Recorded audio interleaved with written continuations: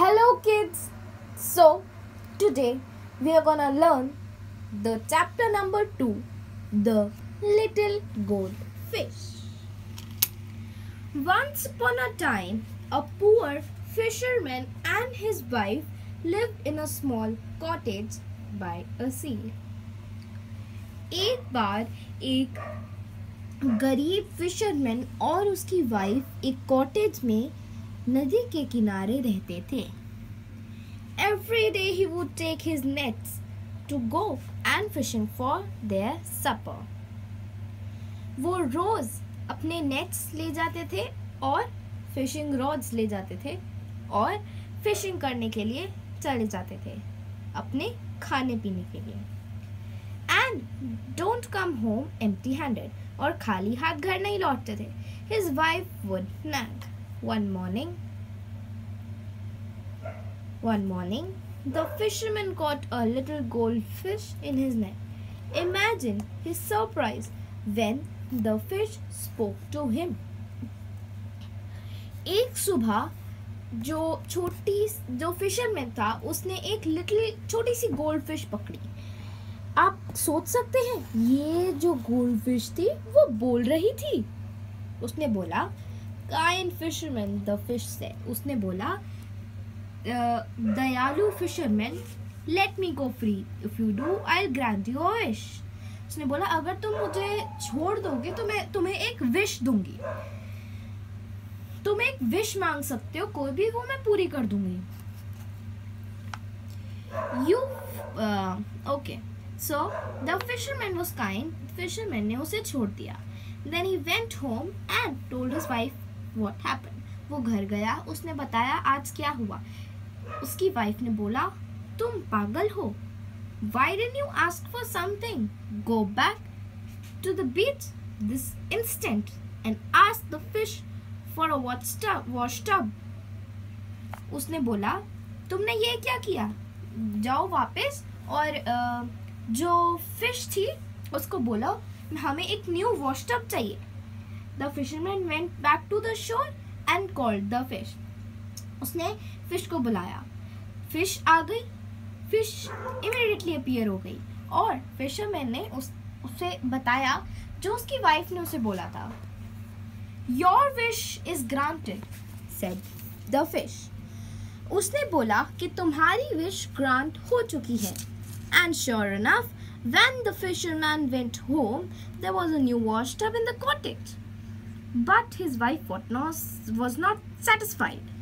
जब वो घर गया फिशरमैन तो उसने क्या देखा, उसके कॉटेज में एक वॉशटब पड़ा हुआ था.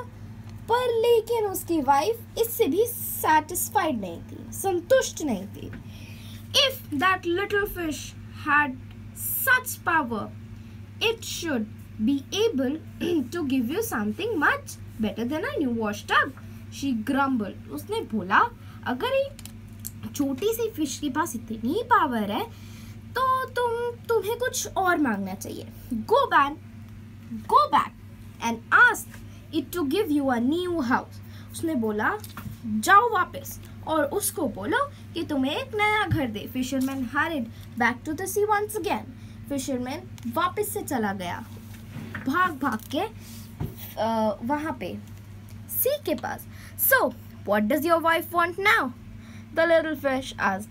अब फिश को पता चल गया था कि आज भी ये फिशरमैन कुछ मांगने आया है. उसने पूछा क्या चाहिए अब तुम्हारी वाइफ को. I don't like to ask, the fisherman said. मेरे को पूछना अच्छा नहीं लगता, but she would like a big house. उसने बोला उसको एक big house चाहिए. Your wish is granted. उस छोटी सी गोल्डफिश ने कहा ये भी तुम्हारी विश पूरी हो जाएगी. But the house did not satisfy the fisherman's wife either. अब जब उसको वॉश टब नहीं पसंद आया तो उसको बड़ा हाउस भी नहीं पसंद आया. We must ask for something more. उसने बोला हमें कुछ और मांगना चाहिए. उसने बोला जाओ फिश को बोलो हमें एक पैलेस चाहिए, ज्वेल्स चाहिए और अच्छे अच्छे कपड़े चाहिए. उसने बोला जाओ फिश को बोलो कि हमें पैलेस चाहिए, ज्वेल्स चाहिए और अच्छे अच्छे कपड़े चाहिए. So the fisherman hurried back तो फिशरमैन गया वापस से और उसने बोला, water of the C was looking green and the waves were rough. Water जो था वो कुछ ग्रीन ग्रीन सा नज़र आ रहा था और जो वेव्स थी वो भी रफ हो रही थी बहुत। What does your wife want now? asks the fish.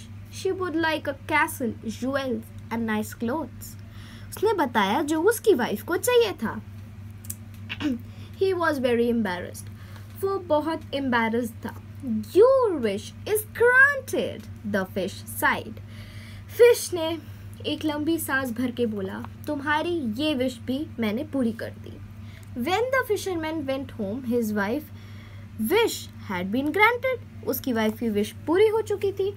There she was in front of a beautiful palace. वो एक beautiful palace में थी, wearing fine clothes and jewels.